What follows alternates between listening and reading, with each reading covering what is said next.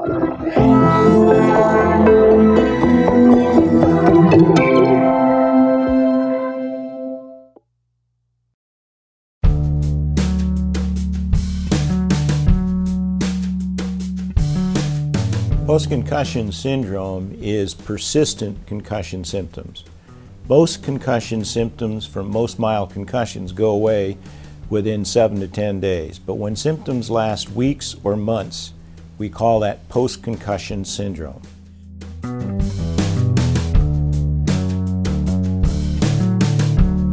The symptoms of post-concussion syndrome really fall in 4 different baskets. One is a cognitive basket, and that's mostly difficulty with memory, attention, focus, the things we need to do schoolwork, the things we need to do our work.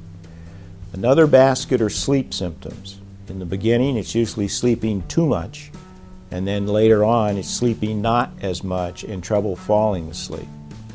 And then there's a basket of mood or behavioral symptoms.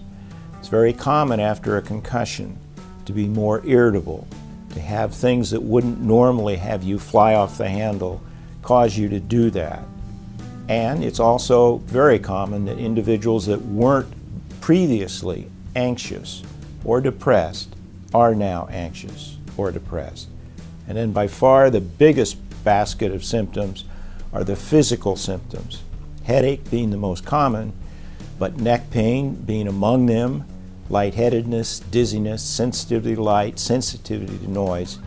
So the post-concussion symptoms fall into those 4 main categories.